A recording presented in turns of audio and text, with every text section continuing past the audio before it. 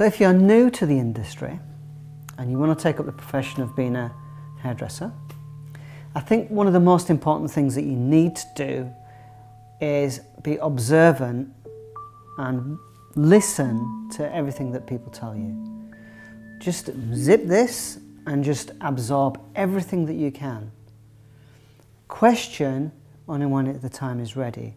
So if, for example, when you're studying your foundation work, you need to get information from the people that are educating you.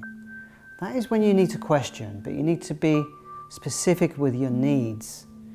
You need to start at the bottom and work to the top, and it takes time. Education, you should enjoy the journey. It's not a fast journey, it's a slow journey. And if you do it slowly, you'll absorb more and you'll advance quicker. Repetition is the key to doing something well. Planning is the key to good education. So when you're young and you're starting out, make sure you record everything that you do.